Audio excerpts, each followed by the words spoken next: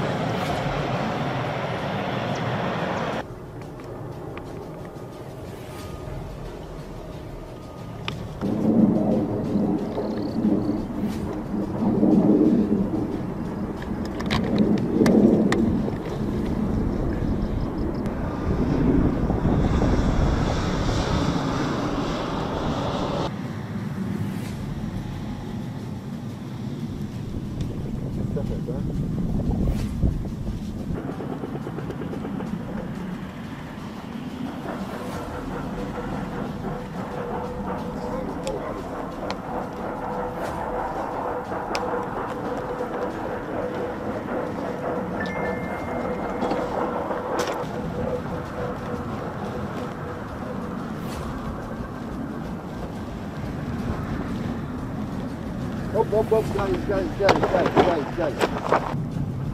باليسار.